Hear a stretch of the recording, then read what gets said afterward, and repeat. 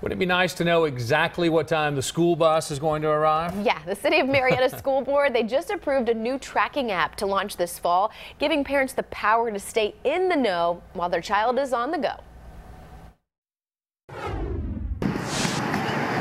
Carlene Samay is not only a bus driver, but she also puts her 2 children on school buses every day.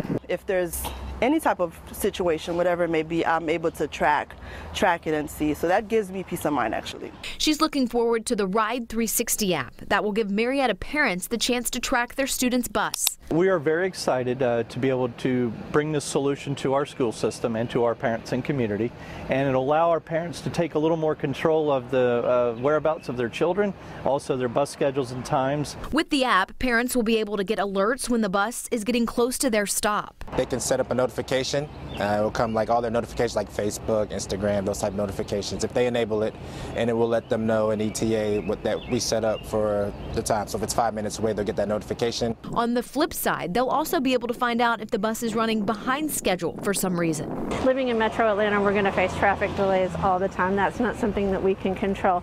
But instead of a parent standing at a bus stop worrying about where their student is, we'll also be able to send them notifications to let them know that the bus may be delayed due to an accident or a mechanical failure, and at least they'll know that their students are safe.